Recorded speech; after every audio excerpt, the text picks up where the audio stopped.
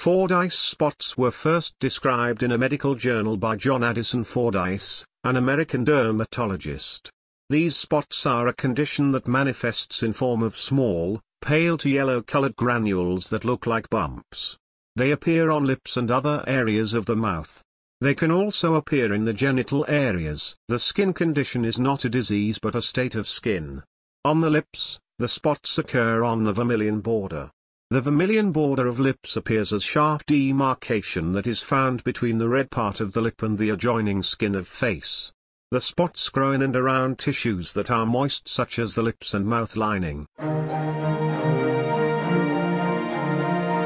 Fordyce spots are perceived as completely harmless. They do not cause pain in an individual. These spots are not contagious, therefore, they cannot be transferred from one person to another because they aren't an infection. They cannot be spread by bacteria or virus. That's why it is said that Fordyce spots are a state of a person's skin rather than a disease. Cosmetically, Fordyce spots are seen as a problem. They have effects on the psychological health of a person when they are prominently visible. An individual may become overly concerned and conscious about their looks. Where the spots are clearly visible, it may cause embarrassment and possibly, loss of self-esteem. That's why people try to seek for treatment so that they can regain their psychological well-being by reducing the visibility of the spots on their skin. Fordyce spots emanate from sebaceous glands. It is in sebaceous glands where sebum is secreted. The sebum is an oily substance that gets out of the skin through the hair follicles found in the sebaceous glands. In situations where the glands lack hair follicles, it means that the sebum does not have a means of getting out of skin. Therefore, it will most be trapped under the skin and appear like bumps or granules. Sebaceous glands are more active in puberty, and this is the time when most of the Fordyce spots are noticed. However, they may appear in any age of person.